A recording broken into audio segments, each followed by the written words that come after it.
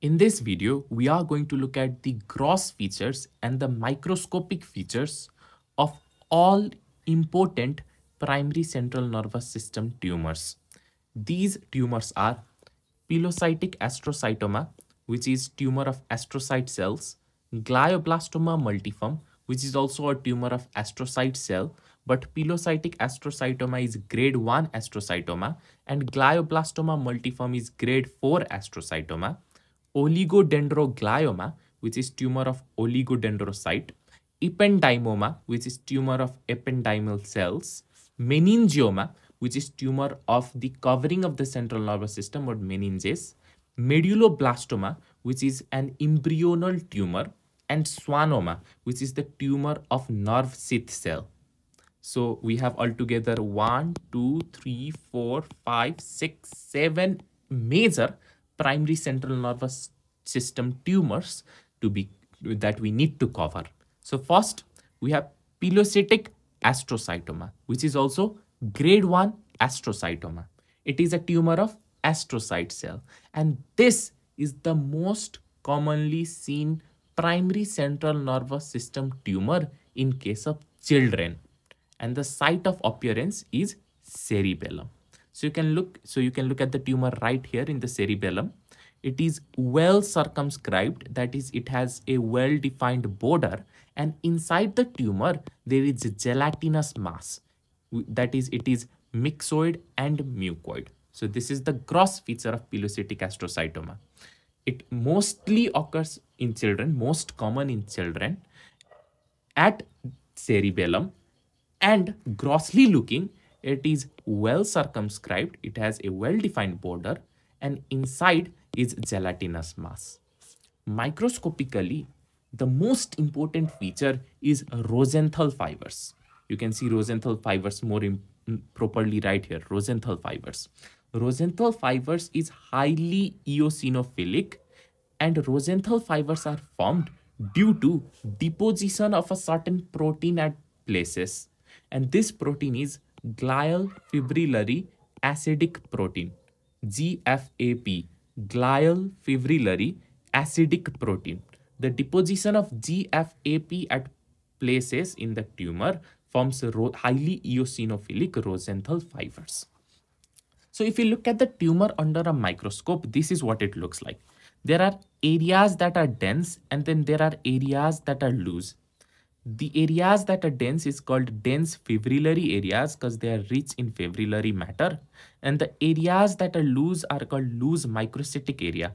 So there is alternate dense fibrillary area, loose microcytic area. And if you zoom in, you will also be able to find these eosinophilic granular bodies. You can see these bodies that have eosinophilic granules inside of them.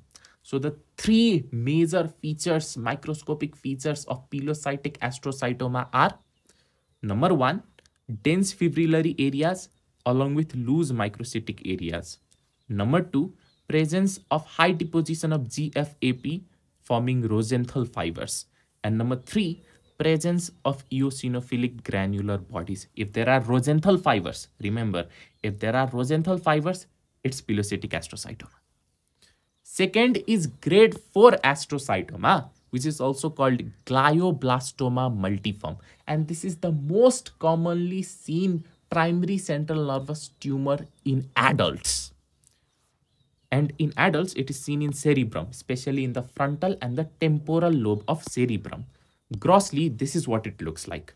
So in case of pilocytic astrocytoma, we had a well demarcated border, but here the border is not well demarcated. You can see that the tumor, it is trying to infiltrate the surrounding areas. So the tumor is infiltrating. Number 2, the reason it is called multiform is because grossly the tumor has multiple forms. That is, it has variety appearance, so-called variegated appearance. That is, there are places where necrosis is going on. There are places where hemorrhage is going on. There are places that are comparatively hard, and then there are places that are comparatively soft. So variety of appearance is present. That's why multiform. And third, if this tumor crosses the midline, through corpus callosum or anterior commissure, then it takes a butterfly-like shape. So these are the three gross features. Microscopically, this is what it looks like. This is a microscopy, this is a microscopy. So if you look at under the microscope, in glioblastoma multiform, there is areas of necrosis. Areas of necrosis. And these necrotic areas, they are present in snake-like pattern. So serpentine necrosis. These serpentine necrotic areas, they are surrounded by tumor cells that are arranged in ladder-like pattern. So these tumor cells, they are arranged in ladder-like pattern or parallel to one another, so-called pseudo-palisading tumor cells. So we have serpentine necrosis surrounded by pseudo-palisading tumor cells. Since it is a malignant tumor, so a lot of cells are present, a lot of tumor cells are present. It is hypercellular. A lot of mitosis is going on. That's why a lot of cells are present. So you will also be able to find mitotic figures, scattered mitotic figures. And if you look at the nucleus, there are various shapes and sizes.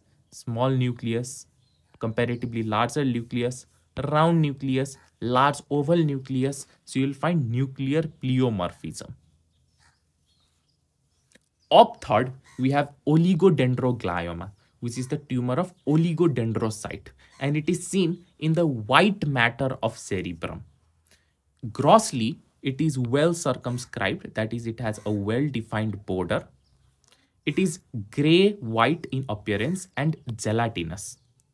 There are whitish areas which show the focus of calcification. There is calcium deposition, and there are reddish area which show the focus of hemorrhage. This is where bleeding is taking place. So you have areas where bleeding is taking place, and you have areas where calcium deposition has taken place. So grossly, it is well circumscribed, gray-white in appearance, gelatinous in appearance, with foci of calcification and foci of hemorrhage. Microscopically, this is what it looks like. So under microscope, you will be able to see the following features. First, so you have these cells, right? You have these tumor cells. If you look closely, in these tumor cells, there's your nucleus, and then the cytoplasm is pushed to the periphery, and in between the nucleus and the peripheral cytoplasm, there is gap that is present. So this gives off a fried egg appearance. When you fry an egg, there's yolk in the middle, and then there's your boundary, and in middle of the yolk and the boundary, it's white. Similar appearance is seen here as well. There's nucleus in the middle, the cytoplasm is pushed to the side, and there is gap in between the nucleus and the peripheral cytoplasm. So fried egg appearance. Why is there fried egg appearance? Due to perinuclear halo, that is space around the nucleus. Space around the nucleus. Second feature, as I said, there are foci of calcification. So obviously you will be able to find places that are highly basophilic. These are areas of calcium deposition. And thirdly, you will be able to find proliferation of blood vessels in the form of wire-like structure. So these are blood vessels. And this is called chicken wire vasculature. So these are the three major microscopic features of oligodendroglioma. Number one, fried egg appearance of the cells due to perinuclear halo. Number two, calcification. And number three, chicken wire vasculature. Next, we have ependymoma, which is the tumor of ependymal cells. Grossly, you can see that it is well demarcated, and it is seen at fourth ventricle. Due to the presence of ependymoma, you can see that in this picture, the fourth ventricle is completely filled by tumor cells. So ependymoma is seen in fourth ventricle. Grossly, it is well demarcated. Okay, microscopically, this is what you will be able to see. There are tumor cells that are arranged in circular fashion with space in the middle. These cells, they kind of look like the petals of a rose or gives off a rose-like appearance. Since there is circular arrangement of tumor cells with space in the middle, this pattern is called true rosette. However, along with true rosette, you will also be able to find same rosette-like arrangement, that is circular arrangement of tumor cells. However, in the middle, you will not find empty space. Instead, there is presence of blood vessel. And in between blood vessel and the surrounding tumor cells, there are fibrillary matter. Fibrillary matter. Fibrillary matter. So this is what we call fibrillary perivascular pseudo-rosette. These fibrillary matter, they are cilia actually, and these cilia, they have basal granule. The basal granule is present within the cell and we call it blepharoblast. So those are the major features, microscopic features of ependymoma. You will be able to find two things, the true rosettes and pseudo rosettes. In true rosette, there is empty space in the middle. In pseudo rosette, there is vascular space in the middle, so it is perivascular, and in between the blood vessel and the perivascular pseudo rosette, there's fibrillary matter. Okay, meningioma. It is the CNS tumor of the covering of the central nervous system, or meninges. Meningioma that is most commonly seen is in arachnoid matter. There are three meninges: pia mater, arachnoid matter, dura mater. It is in the arachnoid matter where meningioma is most commonly seen, especially in the capsule part of arachnoid matter. Okay, so here's a meningioma occurring in meninges. You can see that it is well circumscribed, solid, and singly present. This meningioma, it does not infiltrate inside the brain. Instead, it pushes the brain and brings a dent. So it indents the brain surface. Very rarely does it invade the brain. Okay, under microscope, this is what it looks like. So there are your tumor cells that are arranged in circular fashion or whorled fashion. There are spindle-shaped tumor cells. These spindle-shaped tumor cells, they are arranged in circular fashion or concentric lamella, and this is what we call whorled appearance. Sometimes in between this whorled appearance, you can find psammoma body. What is psammoma body? Psammoma body is nothing but a necrotic cell surrounded by calcium deposition in concentric lamella. So there's necrotic cell in the middle. It is surrounded by concentric lamella of calcium deposition. That is why you can see this area is highly basophilic. So there is whorled pattern of tumor cells along with psammoma body in the middle. Then this is a practice question for you. Another practice question for you. Okay, then the second last, medulloblastoma. Medulloblastoma is CNS tumor of embryonal origin, and medulloblastoma is the most commonly seen malignant tumor in children. I said the most commonly seen primary CNS tumor is pilocytic astrocytoma in children. However, pilocytic astrocytoma is not malignant, it is benign. If it is tokera bhaneko, it is said that which is the most commonly seen primary central nervous system tumor in children which is malignant, then it is medulloblastoma. Grossly looking, medulloblastoma, it is present in cerebellum. It arises from cerebellum. So you can see the surface of cerebellum, it is invaded by medulloblastoma. However, it spreads even further and fills up the fourth ventricle which is present in front of the cerebellum. So there's fourth ventricle present, it is filled with medulloblastoma. So protrudes into fourth ventricle as a soft gray-white matter and invades cerebellar surface. Under microscopy, you can see the following features. First, the tumor cells, they are small, round, and blue in structure.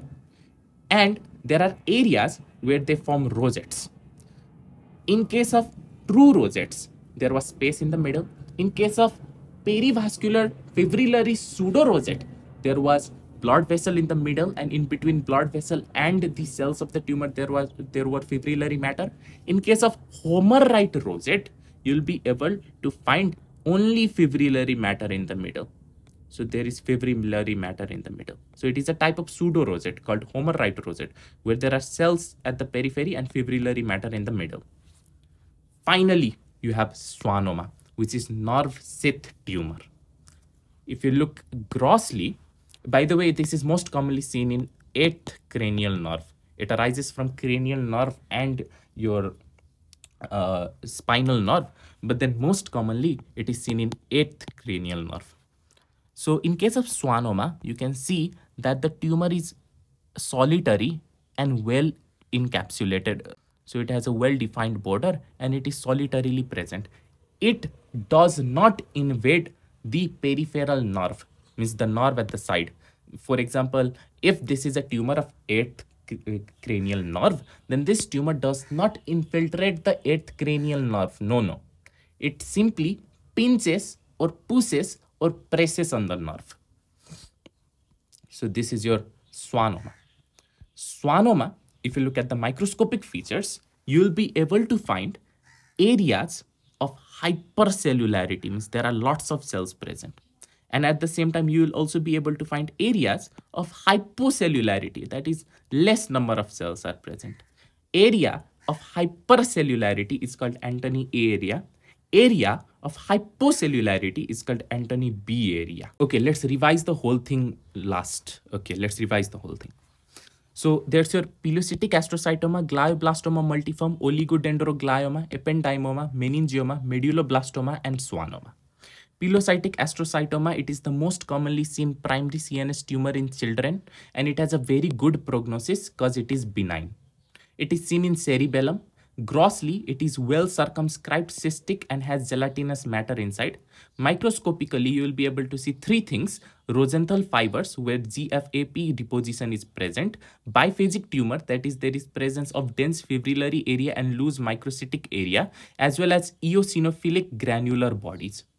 Then you have glioblastoma multiform, which is a grade 4 astrocytoma, most common primary CNS tumor in adults. It has a very bad prognosis because it is quite malignant. It is seen in cerebrum, in the frontal and temporal lobe. It is infiltrating in nature. It is multiform, or it has variegated appearance. Somewhere there is necrosis, somewhere there is hemorrhage going on. If it crosses the midline through either corpus callosum or your primary or anterior commissure, then butterfly-shaped tumor is formed.